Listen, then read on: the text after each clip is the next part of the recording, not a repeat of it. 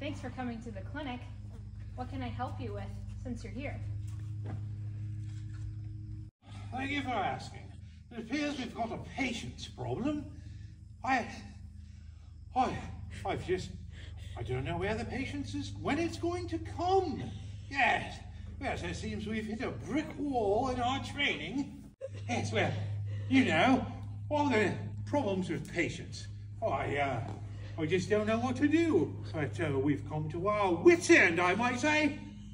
Yes, well, you might say we've come to our wits' end. Yeah, we've been mucking about, and I really believe it's a patience problem. We're not quite sure what to do. Hoping you can help us. Also seems to be quite a problem with attention. Yes, don't know what quite we can do about that, but it's become a problem. And as I said previously, I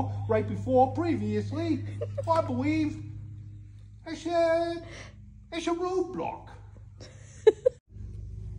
Well, Mr. Delton, it's true that a lot of horses suffer from impatience and inattention. The reality is, Mr. Delton, that a horse can never learn to focus if we don't learn how to actively listen, to quiet our minds, and to reward the horse for small efforts that they make. A lot of times when we find ourselves starting a sentence with, "well, I was just," we find that we weren't listening to anything that came before.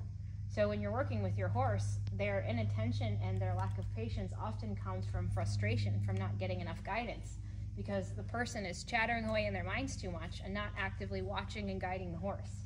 So the most important part of developing patience and attention is learning how to actively listen to their expression and their body language and then do something about it. And if you're so busy chattering away, you're going to miss all of those small cues and you won't be able to reward.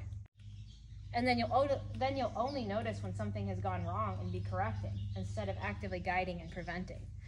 Learning to quiet your mind, observe the horse, and be there is a big part of attention and patience. Well, that's a bit of a problem, isn't it? Sort of 40 blackbirds in a pie, isn't it? Well, I can tell you, I've just come from another clinic last weekend. I was just about to... Let me help you with something. That should take care of that.